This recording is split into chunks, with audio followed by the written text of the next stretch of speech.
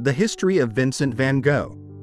Dive into the life of Vincent van Gogh, an artist whose legacy transcends time. Discover how, through his struggle and genius, he transformed pain into masterpieces that resonate to this day. A brief but profound journey through the life of a man who painted with his heart, leaving an indelible mark on art and the world.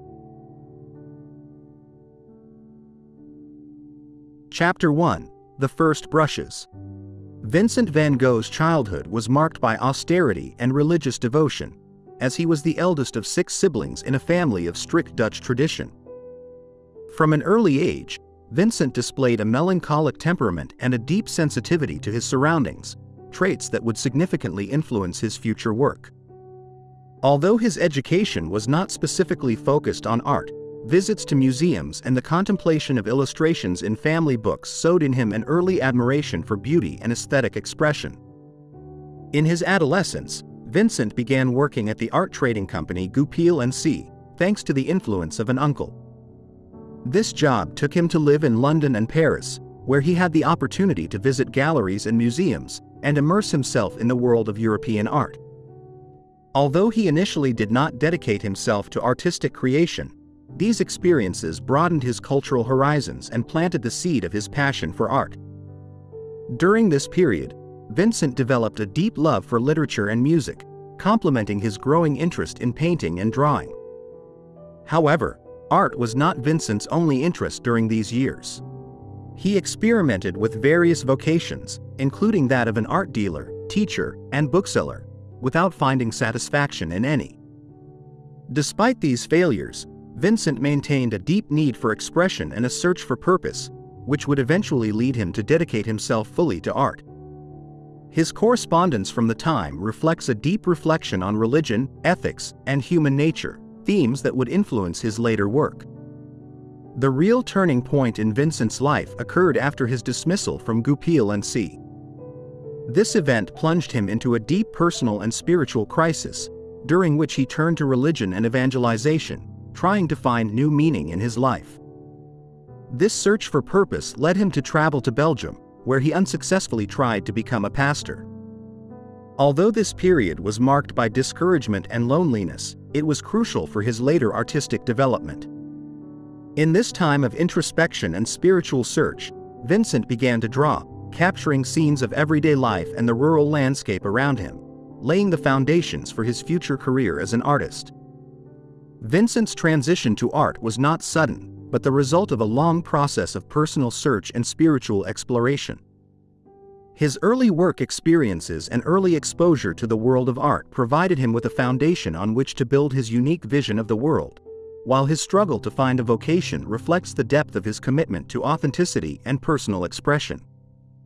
Although these early years were filled with uncertainty, they were also essential in shaping the artist Vincent would eventually become. Chapter 2: Searching for a Vocation.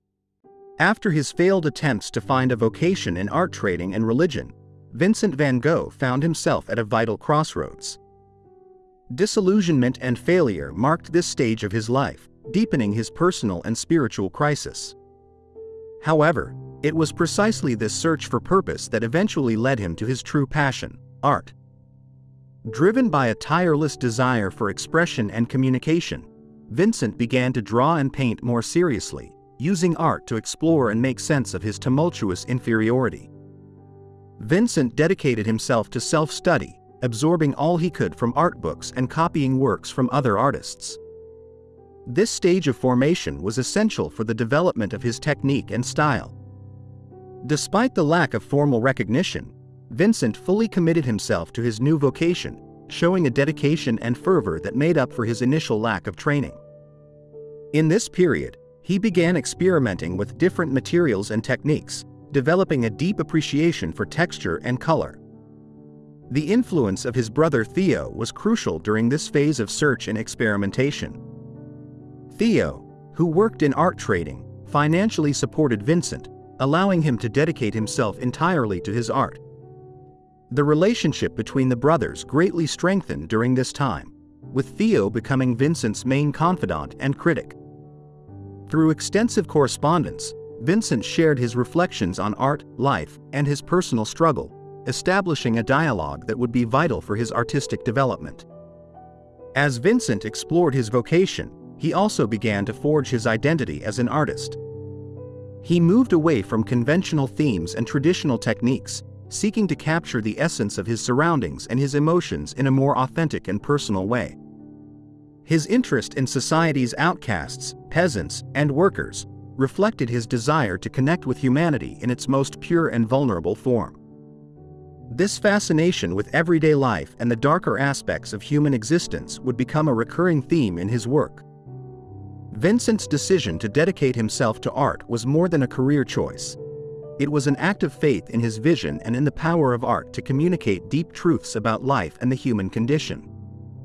Despite the challenges and the initial lack of recognition, his unwavering determination and commitment to authenticity guided him through this stage of uncertainty. Vincent sought not only to find his place in the world of art, but also to understand himself and his place in the world. This period of introspection and experimentation laid the groundwork for the extraordinary artistic career that was to come, marking the beginning of his journey towards genius. Chapter 3: The First Strokes of Genius. With his newly found vocation and the firm determination to forge his path in the world of art, Vincent van Gogh began a period of intense creative production. He immersed himself in the study of the character and essence of rural life in the Netherlands, focusing on landscapes, everyday scenes, and portraits of peasants. His work from this time on reflects a deep empathy for his subjects, capturing the rawness and authenticity of their lives with moving sincerity. The choice of dark and somber themes, along with his use of earthy colors, reveals an almost spiritual approach to art, seeking to express truth and beauty in the simplicity and harshness of human existence. During this stage, Vincent developed a characteristic technique that stood out for its emotional intensity and expressive texture. Despite his lack of formal academic training, he experimented with the handling of light and shadow, as well as with the application of paint, creating works that conveyed a strong sense of atmosphere and emotion. His series of drawings and paintings of peasants, such as The Potato Eaters, are among the most emblematic of this period, demonstrating his ability to portray the humanity of his subjects with depth and compassion. This was also a time of great personal development for Vincent, who, through his art, began to explore and understand his own inner struggles. The intensity of his work reflected his passion and personal torment, turning his creative process into a form of therapy and self-exploration. Despite facing rejection and misunderstanding from his family and critics, Vincent remained true to his vision, firmly believing in the importance of art to express the deepest truths of the human spirit. The relationship between Vincent and Theo strengthened even more during this period, with Theo providing not only financial support but also emotional support. Vincent's letters to Theo from this time reveal his reflections on the nature of art, his view of the world, and his personal struggles. Theo became Vincent's main supporter, encouraging him to persevere despite the difficulties and recognizing the unique value of his work, even when others did not. This formative period culminated with Vincent's decision to move to Paris, seeking new experiences and the opportunity to study and learn from other artists. The transition to Paris marked the beginning of a new phase in his career, introducing him to the vibrant world of Impressionism and Post-Impressionism, which would have a profound impact on his style and technique. Vincent's dedication to his art during these early years was a testament to his tireless search for beauty and truth, laying the groundwork for the innovations that would characterize his most famous works. Chapter 4: Paris, the Transformation. Vincent van Gogh's arrival in Paris in 1886 marked a decisive turning point in his artistic career and personal life. The city, with its bustling art scene and air of cultural renewal, offered Vincent a vast new world of possibilities and perspectives. Here, he immersed himself in the study of the latest artistic trends, coming into contact with the Impressionists and Post-Impressionists, whose innovative techniques and use of color would profoundly transform his approach to art. Living with his brother Theo, Vincent had the opportunity to interact with other influential artists of the time, such as Paul Gauguin, Camille Pissarro, and Georges Seurat. The influence of these encounters is evident in the remarkable change experienced by his palette, moving from the somber earthy tones of his early works to brighter and more vibrant colors. The adoption of pointillism and impressionism enriched his technique and allowed him to explore new ways of capturing light and movement, aspects that would become central in his later work. This period in Paris was also marked by intense experimentation. Vincent explored the possibilities of color with passion, using bold hues and contrasts to express emotions and atmospheres. The influence of Japanese prints, which he admired for their clarity, simplicity, and compositional elegance, was particularly significant. This fascination with Japanese art was reflected in his adoption of techniques such as clear outlining and the use of flattened perspectives, adding a new dimension to his artistic expression. The Parisian experience was, however, also a period of great personal challenges for Vincent. The city, with its frenetic pace and competitive environment, often exacerbated his emotional fragility. Despite this, Paris was a crucial laboratory for his creativity, pushing him to surpass his limits and consolidate his identity as an artist. The works he created during this time reflect a growing confidence in his unique vision, marking the definitive abandonment of any attempt to adhere to established artistic conventions. His time in Paris culminated with the decision to seek a quieter and brighter environment, leading him to move to the south of France. This search for purer light and a more intimate connection with nature marked the beginning of the most productive and emotionally intense phase of his career. Paris, with all its contradictions, was the catalyst that allowed Vincent to unleash his full potential as an artist, laying the foundations for the masterpieces he would create in the coming years. The city not only transformed his art, it also forged in him a resilience and determination that would accompany him for the rest of his life. Chapter 5. Arles, The Quest for Light. In 1888, Vincent van Gogh moved to Arles, in the south of France, seeking the serenity and vibrant light he had longed for in Paris. This change of scenery marked the beginning of one of the most fruitful and transcendental periods of his career. In Arles, Vincent found inspiration in the luminous countryside, the fields of sunflowers, and rural life, elements that would become the protagonists of some of his most iconic works. The impact of the Arles environment on Vincent's work was immediate and profound. He embarked on a passionate exploration of color, using vivid and pure tones to capture the intensity of the Mediterranean light and the beauty of the landscape. This stage is characterized by an unprecedented artistic production, in which Vincent completed one painting after another with almost frenetic energy. The series of sunflowers, wheat fields, and views of the city and its surroundings testify to his extraordinary ability to transform the everyday into something sublime. During his stay in Arles, Vincent also undertook one of his most ambitious projects, the creation of the Yellow House, a workshop and home he hoped to share with other artists. This dream of forming a community of creators was briefly realized with the arrival of Paul Gauguin, with whom he maintained a complex relationship marked by mutual admiration and personal tensions. The cohabitation was difficult, culminating in the tragic episode in which Vincent cut off his ear, an act of despair that would mark the beginning of his mental health problems. Despite his growing personal difficulties, Vincent's work during this period was full of innovations. He experimented with new techniques and approaches, such as the use of expressive strokes and the application of paint directly from the tube, which added dynamism and texture to his compositions. The paintings from this time reflect not only his technical mastery but also his deep emotional connection with his surroundings.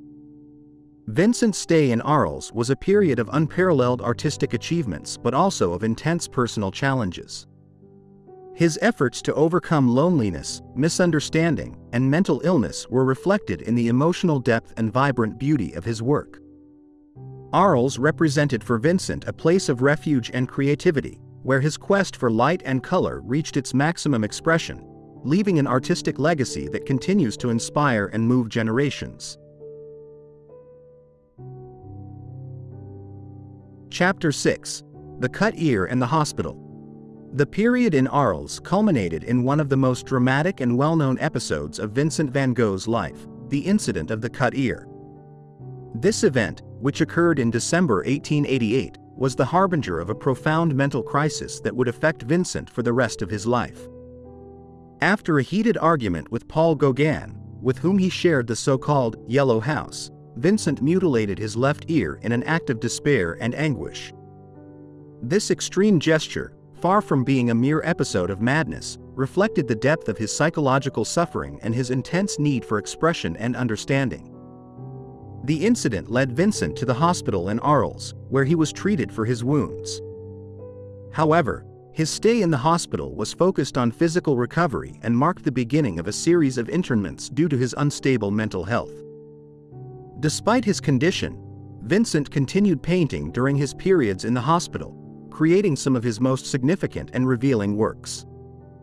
The series of self-portraits he made at this time offers an introspective look at his mood and inner struggle, using art to explore and communicate his personal torment. The severity of his mental situation led Vincent to voluntarily admit himself to the psychiatric hospital in Saint-Rémy in May 1889. In an attempt to find peace and stability, he continued to dedicate himself to his art with astonishing intensity and productivity.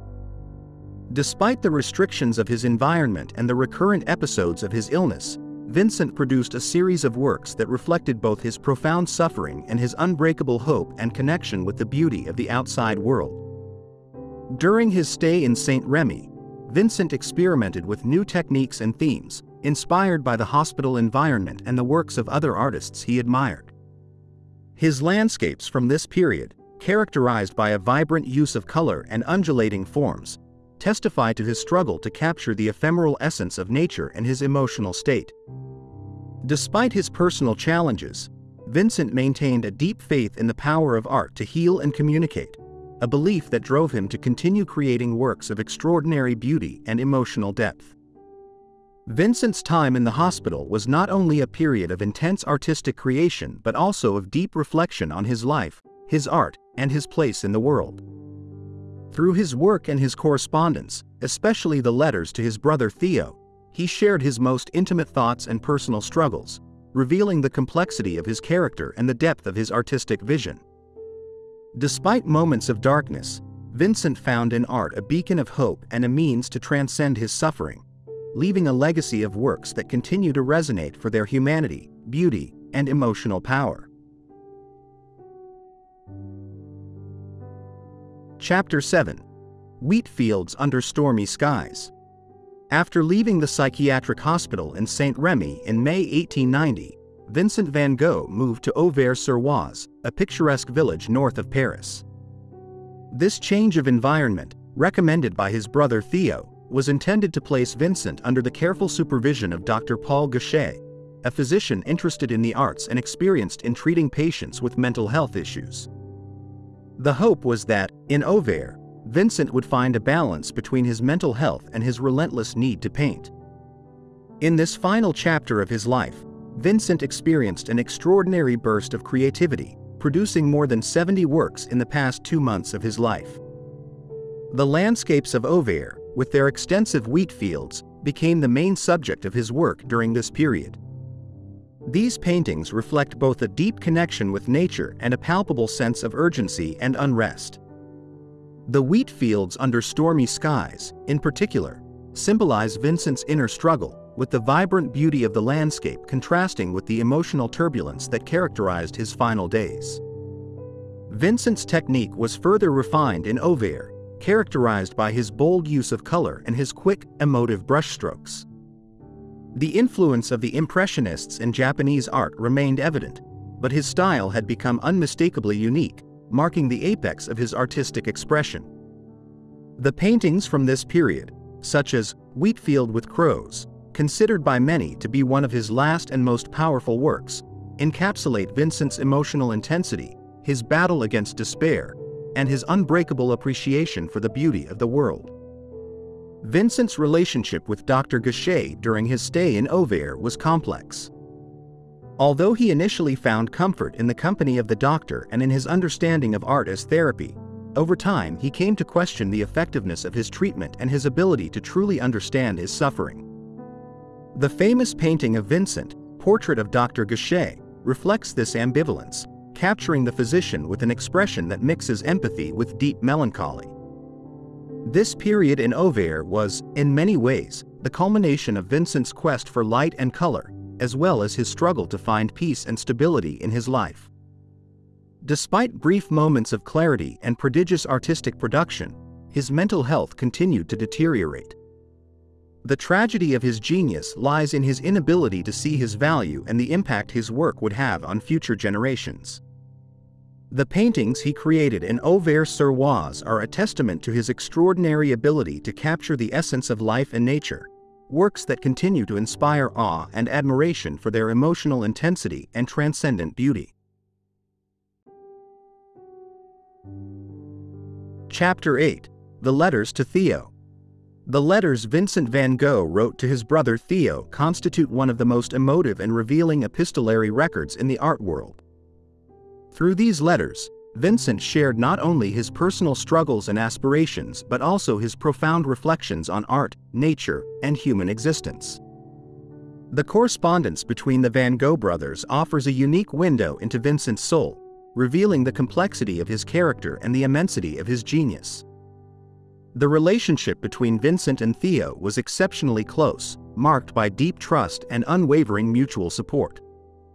Theo, more than just a benefactor, was Vincent's main emotional and financial support during his years of struggle and artistic search. Through his letters, Vincent expressed his gratitude, his doubts, and his successes and failures, creating an ongoing dialogue that lasted until the end of his life. These letters not only document Vincent's development as an artist but also illustrate the evolution of his thinking and his worldview. In his writings, Vincent reflected on loneliness, faith, beauty, and the purpose of life and art. He spoke of his admiration for nature and how it influenced his work, seeking to capture its essence through light and color. The letters also reveal his artistic influences, his admiration for the works of other painters, and his desire to contribute something significant to the art world. Vincent was aware of his marginal status in society and the art market of his time, but he remained true to his vision, driven by a nearly compulsive need to create. One of the most moving aspects of his correspondence is the brutal honesty with which Vincent addressed his mental health. He wrote about his crises, his hopes for recovery, and how art served him as a refuge and a form of healing. Despite the dark periods of despair, his letters are imbued with an unbreakable desire to overcome his difficulties and continue with his work. The letters to Theo are, in many ways, Vincent's spiritual legacy, complementing his artistic work. They provide direct testimony of his creative process, his internal struggles, and his inexhaustible passion for art. Through these pages, Vincent reveals himself as a deeply sensitive and thoughtful human being, whose only desire was to find a way to communicate the intensity of his life experience through his art. They are a powerful reminder that, behind each work of Vincent, there was a man desperately seeking to understand and be understood, a man who, through his art and his words, sought to connect with something larger than himself. Chapter 9. The Decline of a Bright Sun. The final days of Vincent van Gogh encapsulate the intensity and tragedy that marked his life. On July 27, 1890, in the fields of Auvers-sur-Oise, Vincent shot himself in the chest, an act of despair that reflected his constant struggle against mental illness and his feeling of isolation. Despite the severity of his wound, he managed to return to the Auberge Ravoux, where he had been living, and was found in his room. Vincent was attended by doctors, but he refused further treatment, saying he wanted to die. 2 days later, on July 29th, he died in the arms of his brother Theo, who had rushed to his side after receiving the news of his suicide attempt. Vincent's death was the tragic end of a life marked by an unconditional passion for art, constant struggle with depression, and longing for recognition that he rarely received in life. His last words to Theo, "The sadness will last forever," are a somber echo of the struggles he faced throughout his life. reflecting both his despair and his deep sense of connection with human pain. The news of his death shocked the Parisian art community and the few admirers he had gained during his lifetime. The lack of widespread recognition in life contrasted sharply with the deep imprint he would leave on subsequent art. Vincent's funeral, although intimate, was a testament to the impact he had on those who knew him personally. His works, adorning the room where his coffin lay, offered a vivid reminder of his genius and unique vision. The circumstances of his death have been the subject of speculation and analysis. Some scholars and biographers have hypothesized that the shooting could have been the result of an accident or even an act committed by someone else, although the most accepted theory remains that it was a suicide. Regardless of the exact events, what is indisputable is the profound void his departure left in the art world. Vincent's immediate legacy was safeguarded by Theo, who tragically passed away only 6 months after Vincent, weakened by syphilis and devastated by the loss of his brother. Theo's widow, Johanna van Gogh Bonger, played a crucial role in promoting Vincent's work, organizing exhibitions, and publishing his letters. It was through these efforts that the world began to recognize the genius of Vincent van Gogh, whose work has become one of the most celebrated and studied in art history. The tragic irony of his life and death is that only after his departure did his art find the recognition and admiration that Vincent so longed for in life. Chapter 10: Eternal Resonance. The impact of Vincent van Gogh on art and contemporary culture transcends the posthumous recognition of his genius. He has deeply influenced generations of artists, becoming a symbol of passion, dedication, and the struggle for personal expression. More than a century after his death, Vincent remains a central figure in the narrative of modern art, a living testament to how an artist's vision can profoundly alter our perception of the world. Exhibitions of Van Gogh's works draw crowds in museums around the world, demonstrating a constant and growing interest in his life and art. His paintings, characterized by their vibrant color palette, bold and emotional brushstrokes, and emotive intensity, continue to capture the public's imagination and critical respect. The fascination with Van Gogh is not limited to his paintings. His life, marked by adversity, unrestrained creativity, and an incessant quest for beauty, has inspired books, films, and songs, cementing his status as a cultural icon. The correspondence between Vincent and his brother Theo has been an invaluable source of insight into his creative process, personal struggles, and artistic philosophy. These letters, revealing the complexity of his thought and the depth of his passion for art, have become an essential part of studying his work, offering an intimate glimpse into the mind of one of the most influential artists in history. Van Gogh's legacy is also reflected in how he has influenced artists across all disciplines. His innovative approach to color, his ability to convey emotion through texture and form, and his bravery in exploring the depths of the human experience have inspired countless artists to follow in his footsteps, exploring new techniques and perspectives in their work. The Expressionist movement, in particular, owes much to Van Gogh's contributions, who, with his work, prefigured many of the ideas and techniques that would define this trend. The story of Vincent van Gogh is a powerful reminder that art can be both a refuge and a way to confront our deepest battles. Through his life and work, Vincent teaches us that beauty can emerge from pain, and that art possesses a unique power to communicate, console, and connect. His eternal resonance lies not only in the works he left behind, but also in his ability to inspire us to seek light, even in the darkest moments.